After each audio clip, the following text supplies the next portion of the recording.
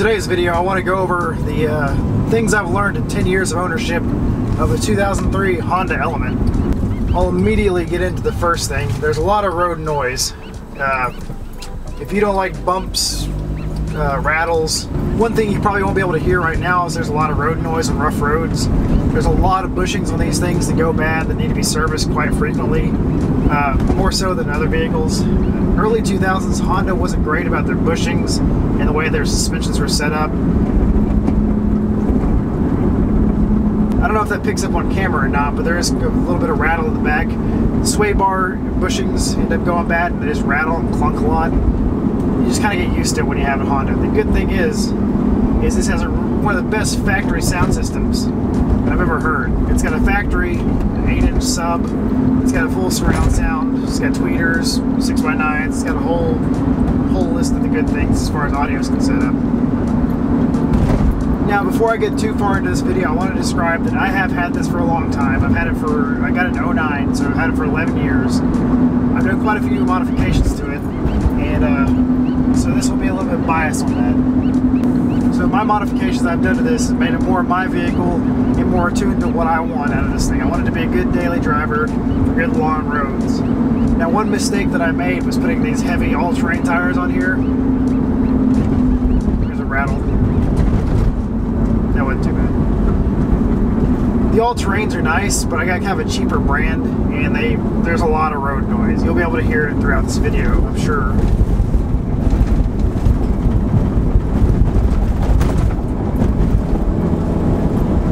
Now, what I did do is I upgraded the suspension. I went to an actual coilover, BC Racing coilover, and they were pretty new. When I got them, no one was really making a really affordable coilover for the Element. But the BC setup was around $900 when I got it, and over factory it's been fantastic. It gives me adjustability. It's a 15-way adjustable plus or minus on front and rear, so I can kind of go around and tune it all depending on what I'm doing, if I'm actually daily driving it or if I want to do spirited driving or whatnot. Even on dirt roads I can crank them up and make it drift a lot. So that was a really good improvement. I highly recommend doing that because the factory Element struts are pretty garbage. You know, this one has a little over 200,000 miles on there, so it kind of wore out anyway. That brings me to another point, though. When Honda made these vehicles in the early 2000s, their rust preventative measures were not the greatest. This has been an Arkansas car its entire life, so the rust is not bad. There's no rust on the bottom. There's no rust anywhere that I can see. However, taking the suspension off this thing was an absolute nightmare still. Even though this is a rust-free car, the bolts were seized up inside the struts themselves, and I had to cut them to pieces to get them out. And it was an absolute nightmare. It turned an easy job into a 2-day, 3-day, 4-day weekend job. So I highly suggest if you have to do suspension work on these things, be patient. It's going to take probably longer than you expect.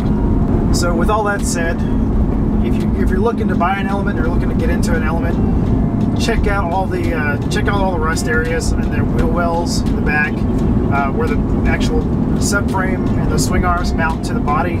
I've seen a lot of those recently pop up on the Element Owners Forum, where they've completely rusted out, and it looks like the rust is so bad it looks like it was on the bottom of the Titanic when it went down. It looks like barnacles all over it. So that's one area of concern that you really should look for, is just how the car was treated, if it was taken care of, because it seems like a lot of the northern cars, the Elements, the whole undercarriage just looks horrific. It looks like it was sitting at the bottom of the seat. Thankfully, this is a rust-free southern car, and I had no problems out of it, except for the aforementioned suspension removal stuff. Another thing to look for some reason, this is a pretty common issue in Elements, is the driver rear end, the driver left side rear caliper, brake caliper, will actually seize on you.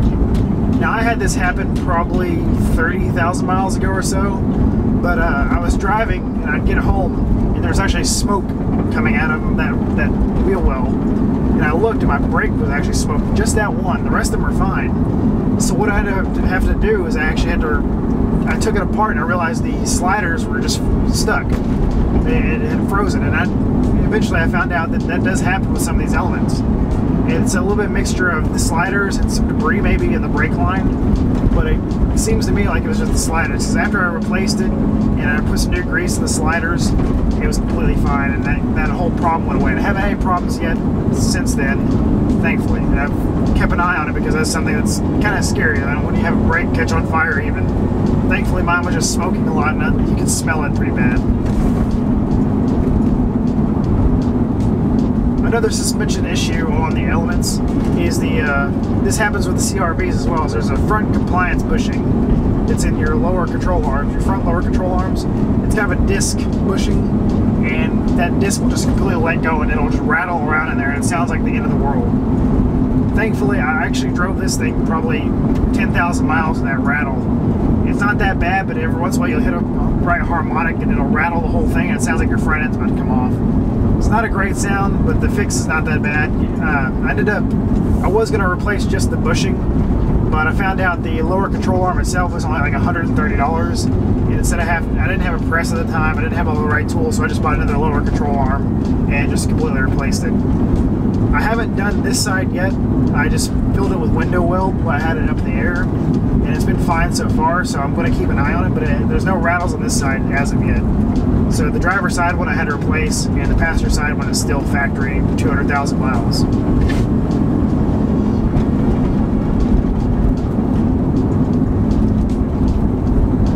Overall, Honda Element ownership is fantastic, but you really have to make sure you stay on top of all your maintenance stuff. Make sure it's all taken care of. I'll kind of go over that a little bit more later in this video, but you really must stay right on top of everything possible. Another fun thing about the Element, so when I used to daily drive this thing all the time in long, nice highways, long straight stretches, this thing's deceivingly fast and very quiet with proper tires. I got a lot of speeding tickets in this car when I first got it, so if you get an Element, be very cautious of how fast this thing actually is. I know it's a road-going brick, but it gets away from you. It's sneakily fast. It likes living at like 70 miles per hour, so between 70 and 75, it's really comfortable and quiet. You don't really realize you're going that fast if you're dazed out listening to music. And I was pulled over quite a bit for going 70 to 55, just because it never occurred to me this thing was going that fast. The road-going brick comment, gas mileage is not great on this thing, but that's to be expected. It is an actual brick. The rearview mirrors are square. There's nothing aerodynamic about this car. But with that said, it still I get a realistic, with these heavy tires and my suspension and a few little modifications I have, I still get a realistic 17, 18, 19 miles per gallon, depending on if it's city or highway use. And that averages out to about 250 miles per tank. It has a very small tank, so that's one thing you need to be wary of when you drive an Element, is for the size and for what it does, Honda put a, I think, 12.5 gallon tank in this thing, so it really doesn't hold a whole lot of gas. So you'll be at the gas station a lot thinking, wow, this thing really sucks the fuel. It does, but then again, it has a really small tank.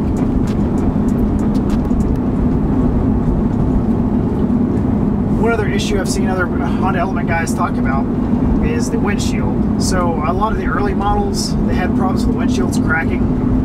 So far, I've had this for 11 years, haven't touched the windshield at all. I have had a couple of big rock dings, and they're loud, sound like you're getting shot in here, but no propagated cracks. I haven't done anything. I should have done something, but again, life gets in the way, and I never did anything. So far, so good. And I don't drive this thing easily. It's been through a lot of potholes. It's been off-road a lot. It's hit things really hard. I've jumped it out of ditches before, and still no propagating yet. It may be luck, but so far, so good. As far as road manners and how it drives, I love the way it drives. My wife loves the way it drives. Everyone who drives it loves the way they drive. However,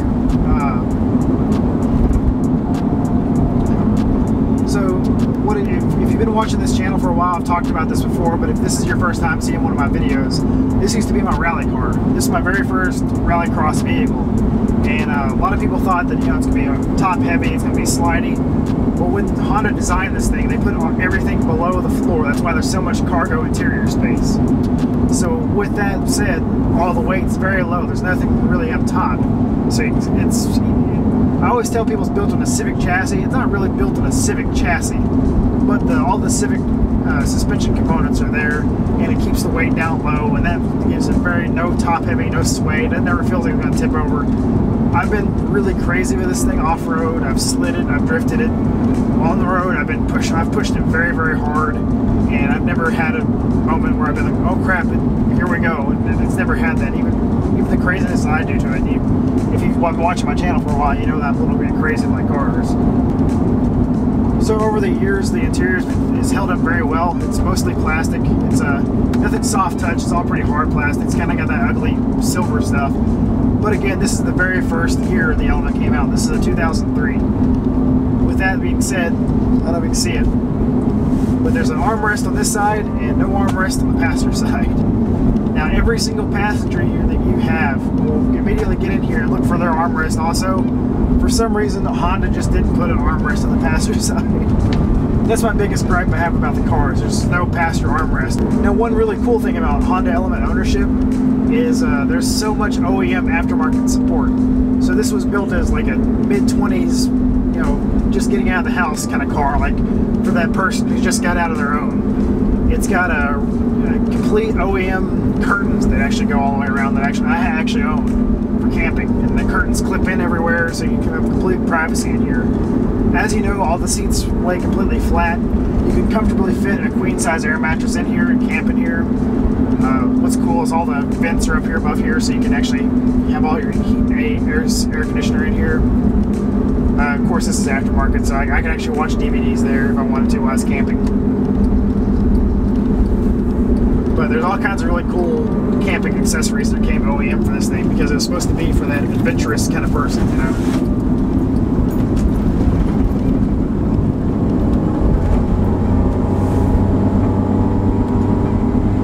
I equipped mine with an aftermarket air intake.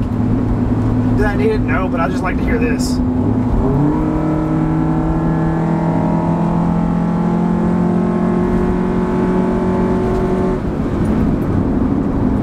I like the way it sounds though. It gives me a little bit of feedback. Again, the Element being so quiet, all my other cars are super loud and you can hear everything going on with the motor. I just like to be able to hear this thing, and eventually I may put a little bit of an exhaust, I may build something for it, but for right now it's just my comfortable road going car.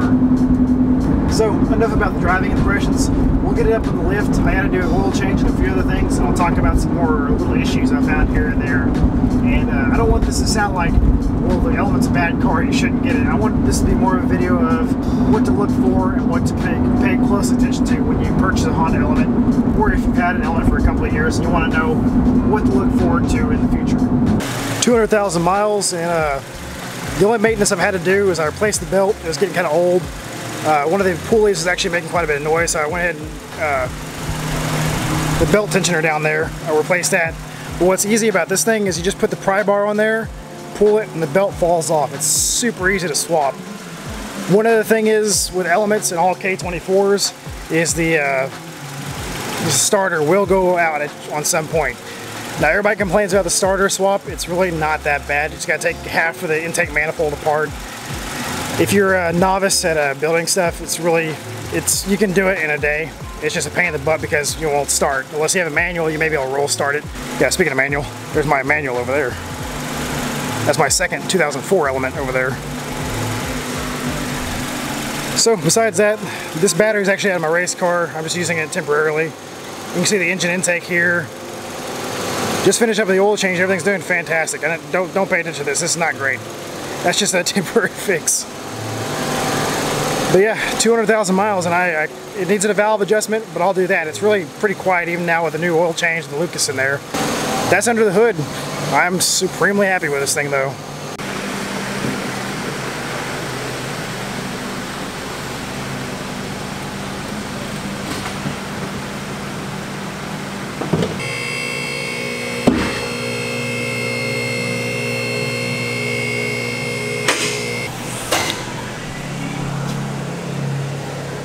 That's the compliance bushing I was talking about right there. This is the one I replaced on the driver's side. And this is the factory passenger at 200,000 miles. It's still doing pretty good.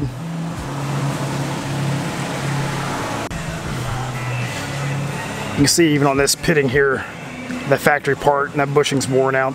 I actually noticed a few things while I was under here on the lift. My diff moves quite a bit. The diff bushings are gone, so I got to replace those. And I actually saw my axle boots ripped here as well. So something else I'll replace down the line, but it's not really bothering anything. You can see the BC coilover suspension that I put on there.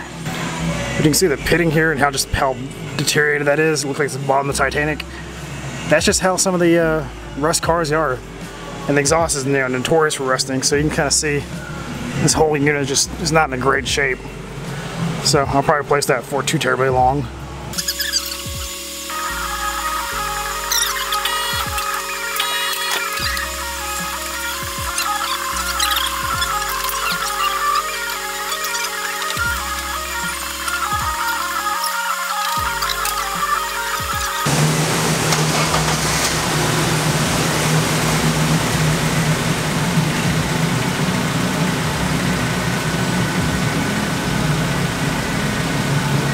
Well, that's my quick rundown of the ownership of the 2003 Honda Element. Would I ever do it again? Absolutely. Would I consider buying another one? Well, I already did, if you didn't see that second one. I love this Element. The only complaint I ever had about it was I wish I had a J series, which eventually I do want to do a J swap into this one. I think it's like a 3.5 liter V6 speed, and just nasty in that. If you're into that kind of stuff, if you like this kind of video, let me know below. Any kind of questions, any kind of comments you have about the Element, or anything I've done to it, please let me know below. If you're considering buying one, ask me any questions you have, because I'm 100% open to answering anything about it. There you go, 10 years of ownership, still a happy, proud owner of a 2003 Honda Element.